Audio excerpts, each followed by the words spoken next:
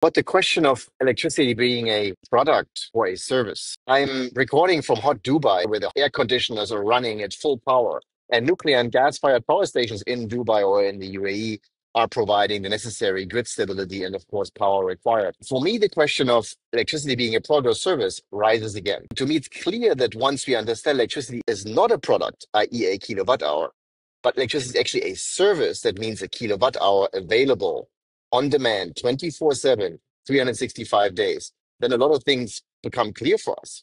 We understand why electricity based pricing on marginal cost, i.e., the cost of kilowatt hour, is wrong. Think about Starbucks coffee as service versus buying a mug, right? And we understand also why evaluate electricity based on the marginal cost measure, levelized cost of electricity, LCOE, must be wrong. I mean, it clearly leads to wrong priorities. The grid costs rise despite the product cost kilowatt hour may fall. So all these things make me wonder about electricity and what it means for the future. And it's clear that, in my view, electricity is a service and not a product.